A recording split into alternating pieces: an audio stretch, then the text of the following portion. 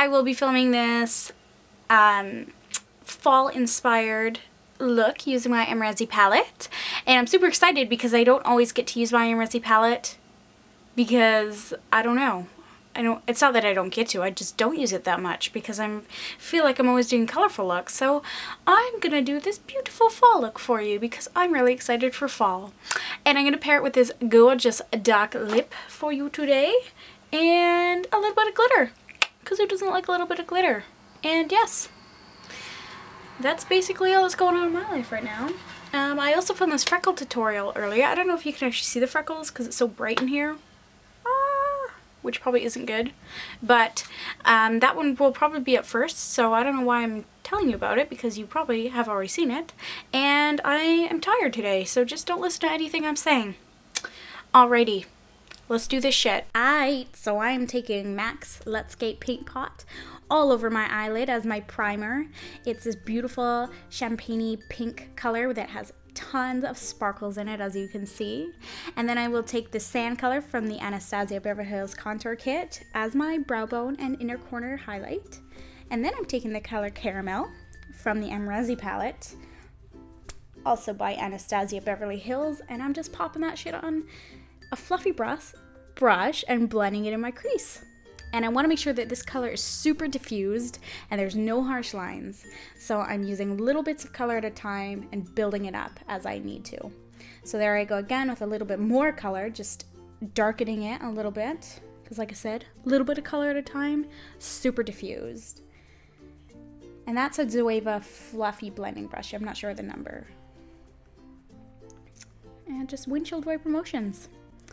And then on a 217 brush from M.A.C, which is a little bit smaller and a little bit denser, I'm taking the color Morocco from the same palette and placing it really specifically in the deepest area of my crease to get a really specific placement for it because I want it to blend into the other color but darken the crease.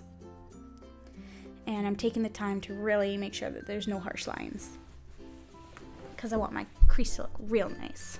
Oh yeah, just like that.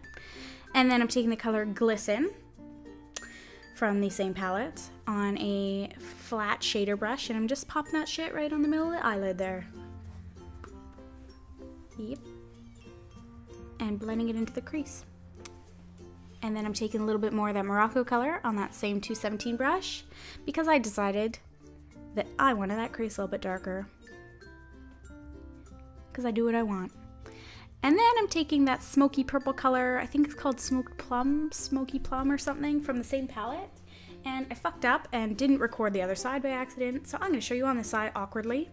And I'm taking it on this creasy pencil brush and packing it on the inside and the outside corner of my eyelid.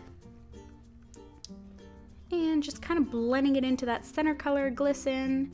And then I'm going to build a little baby bridge with whatever's left over on my brush and just take it all the way across my crease there to give it some connection. Yep.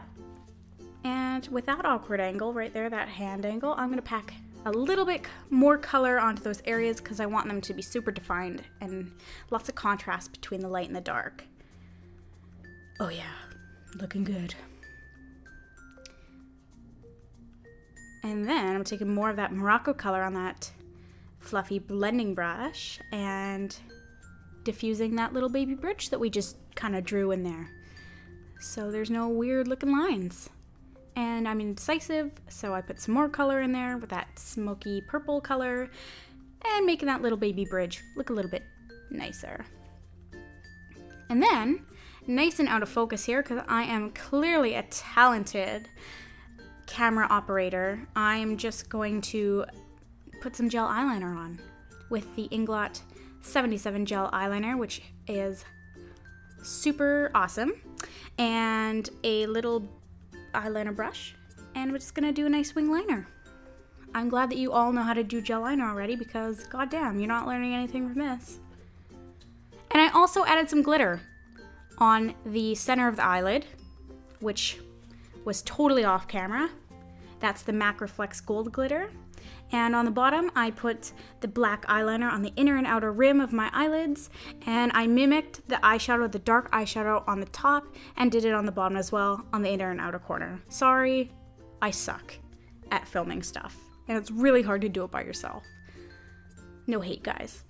And then I'm going to take, right here, I'm taking my eyeliner a little bit lower than my actual eyelid because I like it to lengthen my eyeballs because I have these little baby small eyes. And I'm drawing that line from the bottom and then pulling it back in. Yep. And just like that. And I want to make sure that the line doesn't look all skippy and stuff, you know, when you put your eyeliner on and it looks all skippy.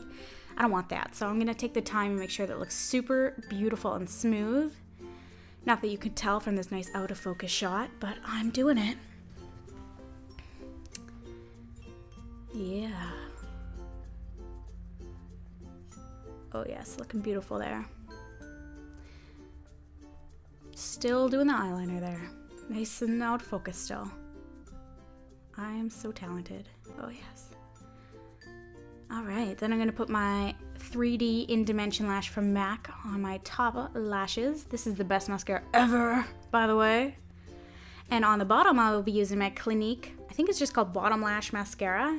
This stuff is amazing. It's the only thing that does not get all over my face throughout the day. You guys need to have it. And then I'm putting MAC Melba blush on to my face because I like it and it's pretty.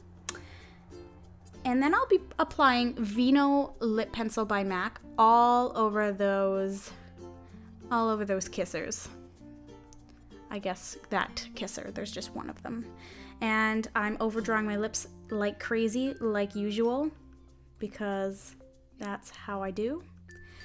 And there, I cut out most of the parts that were off camera. I just took a shit when I was trying to film this time. I don't even know what happened. It was just a pile of shit. Filling the whole lip in. I promise I'll do better next time, you guys. I promise. Oh yeah, just filling that all in there and making it kind of look smooth, I guess. And I'm cleaning up the edges with a little bit of extra concealer that I had laying around, just to make everything look super perfect and fancy.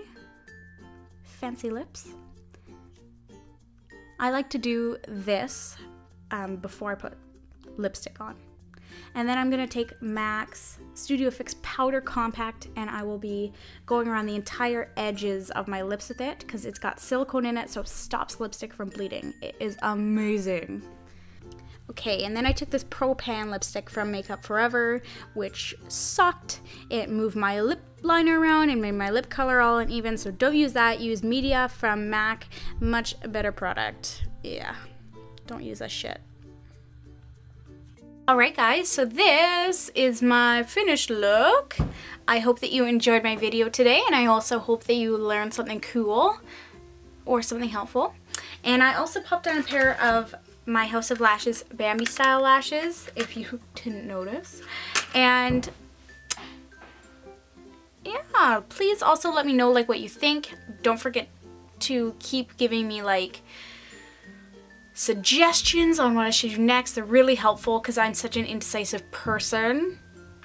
Yes, anybody that knows me can vouch for that. I like can never make my mind up. So if you guys didn't make suggestions, I'd probably just sit there and never make a video because I would never know what to do. But if there's anything on my Instagram that you guys thought was cool or you want to learn how to do, like let me know and I can try and recreate it for you on here or see if I can get to it or whatever. And this lip I posted a couple days ago on my Instagram and people were really wondering like what it was. Well, here you go. This is it. Now you have the guide. Now you have the knowledge to do this lip at home by yourself. And also I know that I used, for my lipstick, I used a Makeup Forever Pro color, which I don't know. I've tried to look for it. I don't know if they like exist anymore or what the deal is, but Media from MAC is so similar to it. So check it out. See if you like it. All that good stuff. And don't forget to rate, comment, subscribe. Have a great day, you guys.